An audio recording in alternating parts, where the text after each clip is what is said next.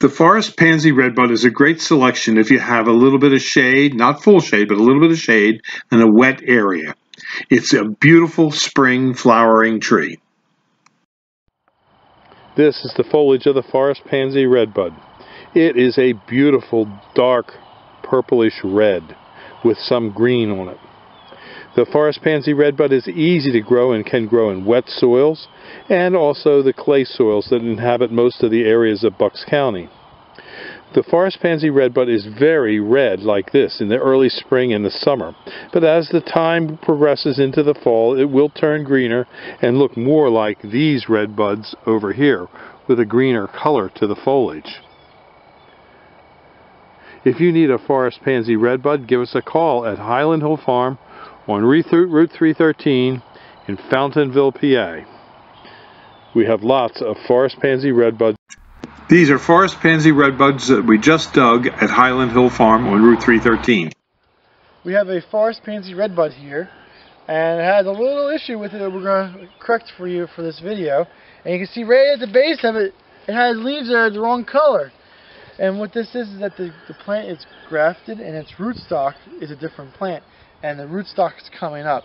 And we don't want that to occur. We want the rootstock to be solely sufficient on the scion wood or whatever you're trying to graft on top of it. So we're going to take our handy dandy pruners and we're going to go down here and we're going to just prune off the, I guess you can call it, it's not really a reversion, but just like the suckers coming up from the root system. And you're pretty much good to go. And since we're here, we might as well just trim this guy off, and we'll trim this guy off. And we'll have a happy little redbud tree, maybe to sell them next year or the year after that. And it's important to watch and make sure that the stakes are holding, correct? Yeah, or you don't get too much top growth on it.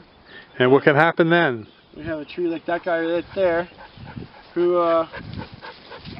had too much top foliage, and apparently it looks like to me that it slid down, or the one that was holding it up broke, and the tree, the trunk of the tree wasn't strong enough to support all the wood, and we had a rainstorm come through with a lot of high winds, and it blew against it and knocked it over.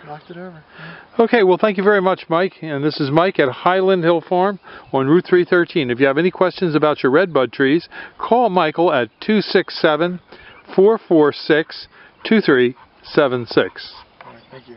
When your house is real close to a major highway, you will want the green giants. So call us at Highland Hill Farm for your green giant needs at 215-651-8329.